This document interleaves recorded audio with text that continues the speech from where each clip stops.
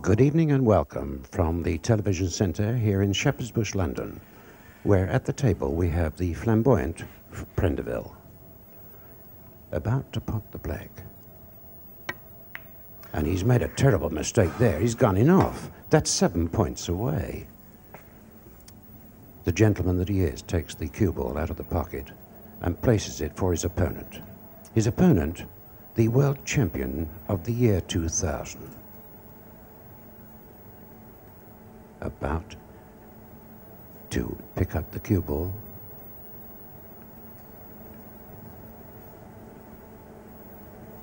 Our champion is, in fact, not yet switched on.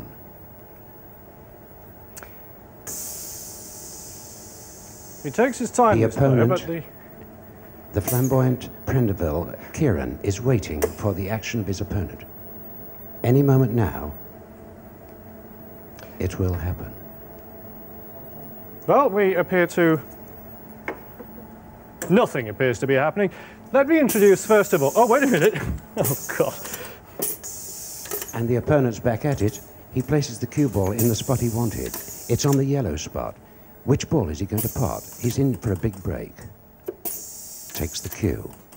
A two-way cue, and the red into the bottom pocket.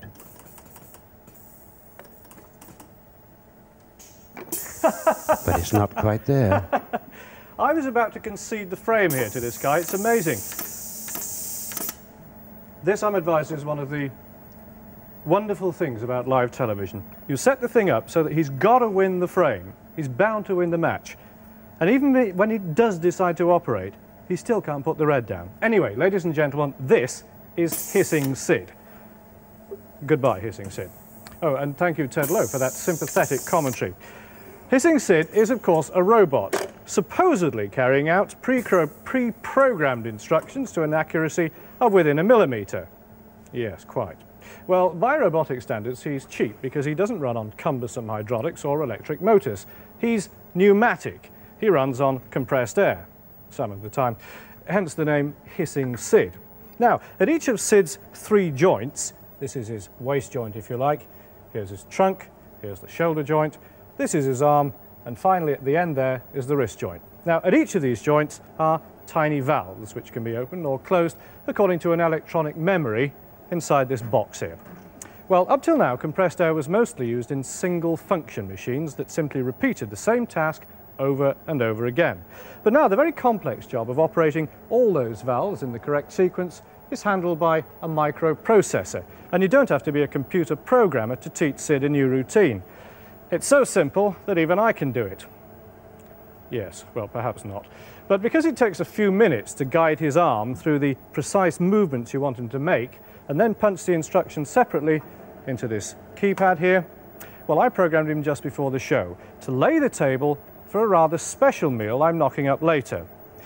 You're going to get another chance now, Sid, so do it right.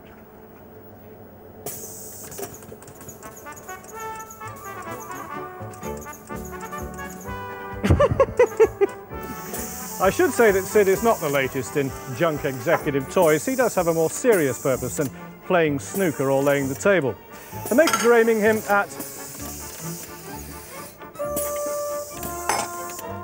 The makers are aiming him at industry, where they hope he'll do the kind of light lifting and packing work that many robots can actually do already, but are just too expensive to buy in. Well, because he uses compressed air, he's clean, and he's light enough to be pushed around on wheels by a man or a woman. And right now I feel like breaking him with an axe. All right, Sid, we'll see you later in the show. All right, Sid, get this salad dressed.